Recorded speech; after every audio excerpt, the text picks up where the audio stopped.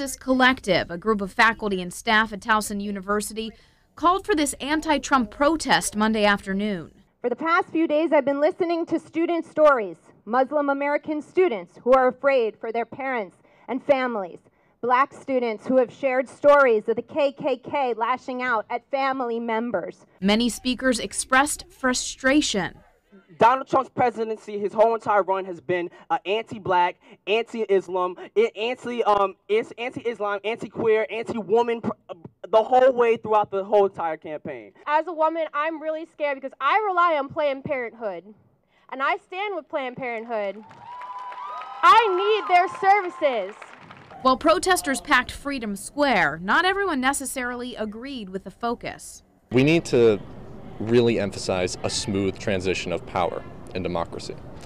And by interfering with that, we're pretty much going against our values as Americans, what we were founded on. The protest also became about racial issues on campus. There was white students that was falling around Black students calling each other racial slurs. There was another woman who allegedly assaulted someone for wearing a Making America Great hat. Towson University police confirmed these incidents and arrested a female student for assault in one case. In the other, police say they're still looking to identify the students involved in the racial slur incident.